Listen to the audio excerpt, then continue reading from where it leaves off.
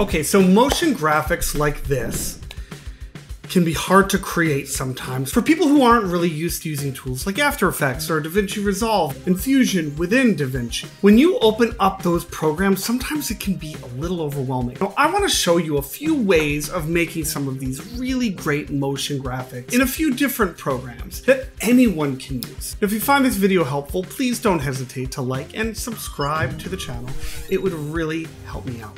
Okay, the first tool that I want to show you is very, very simple to use. The second one is a little bit more complex and offers a lot more features. So let's just jump right in. You're gonna go to jitter.video. I'm gonna go ahead and log in. Okay, so when you come to this site, you're gonna see that you have a way to get started. You have drafts and templates to start from. You have your workspace, all files. You can create a new file. You could design in Figma and import everything there. It's a lot of fun. I'm gonna start from scratch, but I'm gonna show you how to literally make something as super easy as this. And it took me no time whatsoever. And you can play with it. I'm gonna go ahead and create a new file, and it is a blank canvas like this. There is nothing there. Okay, so basically what they created is a place where you can literally just do what you were here to do. They haven't bogged it down with a lot of other tools and features that you don't really need.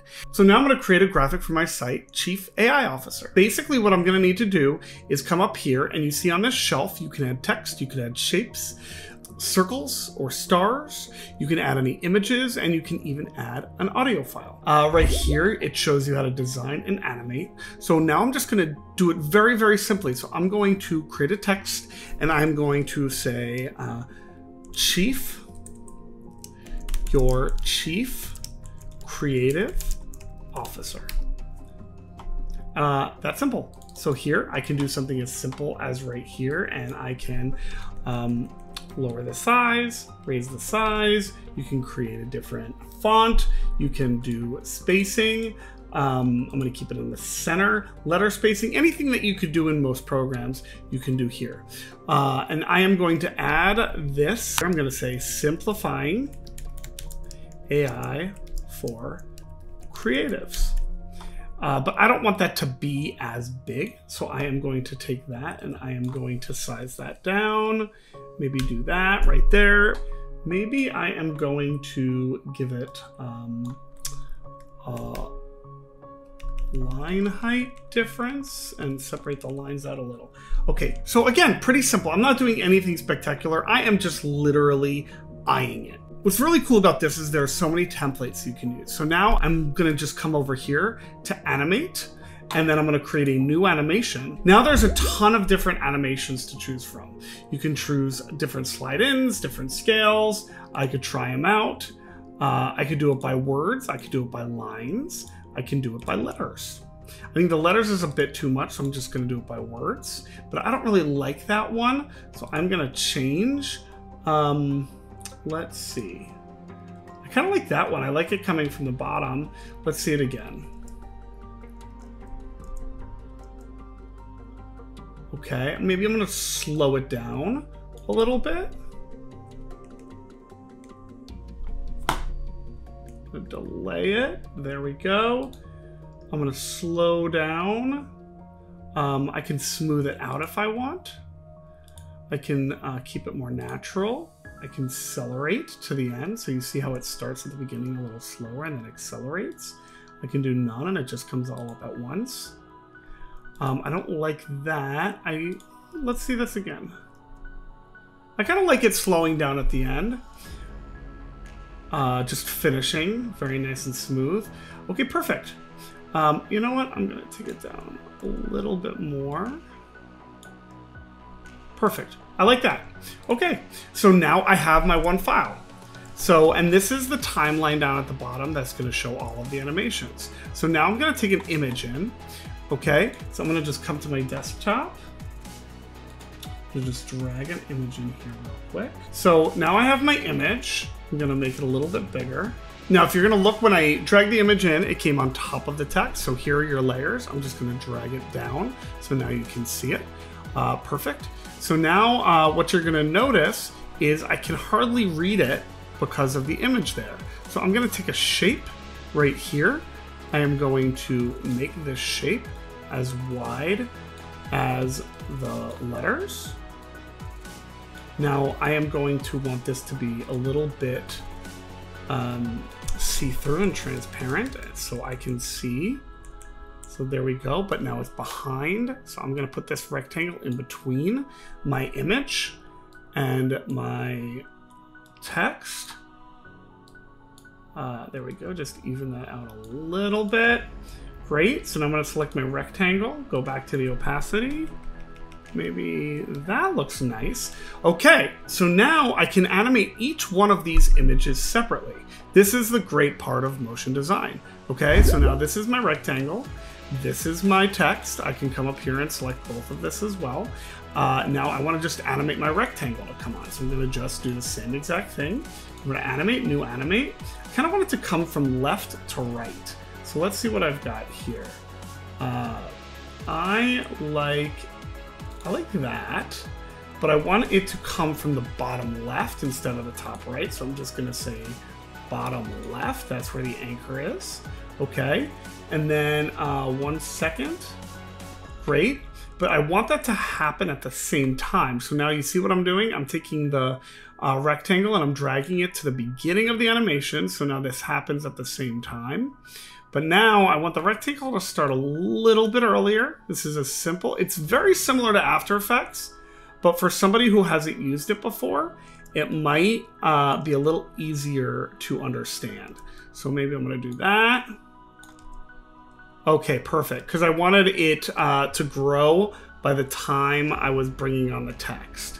And then I want it to stop, and I want this to finish editing on. So that's why the length is going to be like that. I might make this a little bit shorter. Let's see what this is like. Great. But now I also want my background image. So I'm going to come to the background image. I'm just going to add a new animation.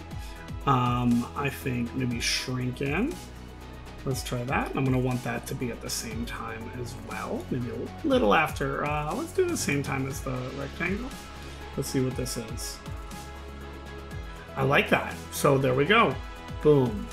Maybe I want this to be a little bit slower. So let's make this a little longer. So it kind of lands just before as that text is completing. So perfect. Now, I like all these shapes that are there. So I'm just going to add a shape, and this is just to also show you how the shapes work. So I'm going to make that a little bit smaller. Maybe I'll bring it right up here. I'm going to come to design. Maybe I'm going to change it to a yellowish because I feel like it needs to pop a little bit more. Great. So I like the yellow. I'm going to add a circle also. I just clicked on it. That's simple. I'm going to maybe bring this off down here a little bit. And then I'm going to change the color to that because the gray is a little ugly. Just make that red for now. Now I just want to animate each of these. I'm going to animate that the square to turn in. I also want that to happen right about here. Let's see. Let's do it a little bit sooner. And maybe let's go ahead and rotate that a little. I want it to end like that. Let's try that. I like that. And then I'm going to animate this one, the circle. And let's do a twist in. Bam. Let's do this right here. Same time. Perfect. So that is as easy as you can get. I didn't really do keyframing that much. I had the ability to change all the little intricacies and all the pieces, but it's pretty simple to just animate each piece, go inside each one of these, similar to Photoshop. This is very similar to the layers in After Effects, but it just seems so much more intuitive. When I look at After Effects, there's just so much you can do, so many effects, so many transitions. I just want to be able to animate little pieces here and there and then just get it out. So this is really, really great for anybody who just needs a simple animation. So right here, I'm just going to change the duration to that. Bam. And then bam. I'm going to export, and then for paying customers, you can get a 1080p or a 4K. You could do videos, you could do GIFs, you could do anything you want, but it's just really easy to then export and share it with whomever you want. So that's Jitter. Now I'm going to pop in here. This one is a little bit more complex. It's called Fable Prism, and it's create.fable.app. And this is feeling very similar to a lot of the applications that are coming out, like Runway and all these different, just the look of it, the look and the feel of it. Basically, what I'm going to do is I'm just going to come into their AI starter program just to show you a little bit about what this is. So on the left-hand side is the design. Again, you can design in Figma, you can design in layers, and then the right is what it's going to look like. So there's different types of canvases, right? On the bottom are your layers, similar to all of the other programs, similar to Jitter. But the cool thing about this is it gets very much more into what After Effects is doing, where you can pipe down into the layers, right? And there's your rotation. There's your different effects that you want. So I'm gonna reduce all of these, come back in. Now what's cool about this is you can get very granular here. So all of these are grouped, right? So this is a block. And then this is the light purple square too, the yellow square, the light purple square. You can come in here and just have animations to each particular thing. I'm gonna pick this square right here. So that is the light purple square 1 because it highlights. Now imagine if I got rid of this rotation right here. I'm just gonna delete that and I'm gonna stay here and I'm gonna go to transition and effects. You'll see right now, just to show you, it doesn't turn. Now the other ones are turning. So I literally just click on that. I go to transition and effects, and I can go into shapes. And it takes me, so I go down here to shape animation, so transforms, right? I can do the rotation or the oscillation. I can do the wiggle position. You literally have all of these different all these different effects that you can use. So if I just literally click that, you'll see right here, now it added it. So now it's oscillating like I wanted it to do. Now the cool thing about this too, so this is showing the render. So now I'm gonna click off the canvas, and this is a really cool tool that you can use. So now if I could do lenses, right now it's using a watercolor lens, and then you're gonna be able to see it right over here. I'm gonna change it to, there's clear, you can do anime. So now imagine I picked anime. Right here, you see what I've done, and now it's gonna render this as an anime version of that, just as a lens. And I'm giving a lot open to creativity here. So now it puts anime images into all of these blocks. That looks nothing like what I designed. So I'm gonna take it back on the creativity. I don't wanna give it a lot to work with. I'm gonna take it to 2%. I don't know why I would choose anime for this, to tell you the truth. Let's like try something that I might actually use, like oil painting. That's really cool. So if I chose oil painting, now if you pump the creativity up, you'll see that it actually gives you the oil painting. It gives you a little bit of a different image. And that's really neat. So now I can try over here, I could say, what if I did like paper? Now it's the idea of this design as paper. So that's really cool. Then you can export it later. You can change the canvas color. You can even direct the prism and then use AI for this and influence edges. And there's a lot more details here. It's as easy as sampling it on the left side, figuring out what the style is on the right side, and then you could use different types of presets for animations. All of this is similar to what is in After Effects, but it can be really helpful to you if you want to do it and you've never used it before. This might be a little bit more intuitive than After Effects, which is more of a learned skill. And you're able to control every single aspect, every single layer. You can animate it how you want and use all the presets. It's super helpful. It's really intuitive, and it really helps people who haven't done motion graphics or motion design being able to do something. You can go and look at examples, and also really advanced motion designers can use this, and I've seen some incredible work.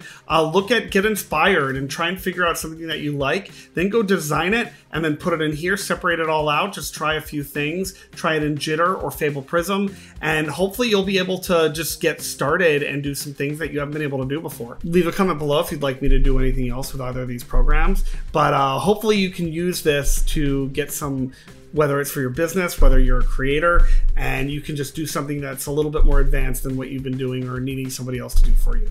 So until next time, subscribe to the channel, check out my newsletter if you haven't yet, and I will see you in the next video.